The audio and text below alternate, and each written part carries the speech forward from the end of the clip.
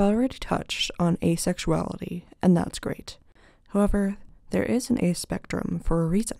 Not every person is completely unable to feel sexual attraction towards others. This is where gray aces come in.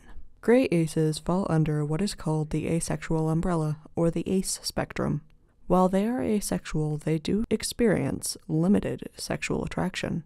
They may not experience it as much as non-asexual people, also known as allosexual people, but what they do experience, however seldom, is significant enough to claim the gray label.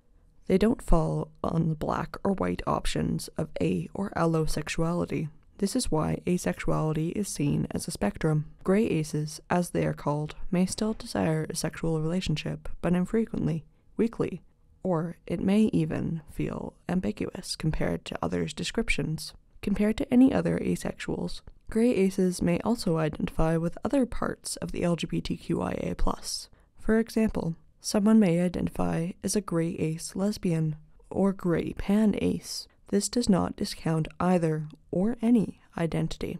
If you're a gray ace, it may seem like a nebulous label to claim. Like all of the LGBTQIA+, it is your label to claim or not, and no one may take that away from you.